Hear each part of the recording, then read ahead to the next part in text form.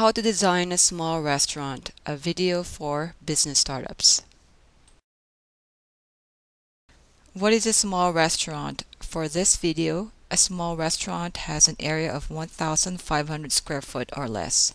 The key design parameters are the floor area, the restaurant theme, authority of jurisdiction requirements, and your cost. Let's take a look at this floor plan. It's about 700 square foot. It is a pizza place with a small seating area. Allocate at least a third of the area for your kitchen. Work aisles are at 3 feet and plan for your kitchen equipment. As you can see, the kitchen is more than half already of this restaurant. The seating area you could estimate at 13 square foot per person. For this restaurant, 700 square foot, we are showing 6 seats. What is the theme of the restaurant? The space is modern and open. We picked colors based on the restaurant logo. Part of the theme is the furniture, the lighting, and the finishes used. Authority of jurisdiction requirements.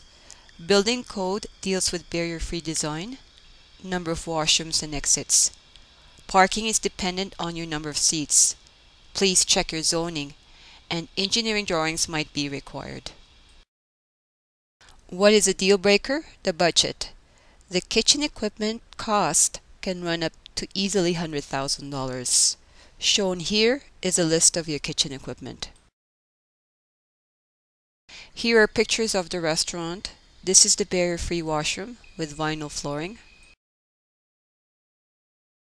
This is looking into the seating area and the washroom.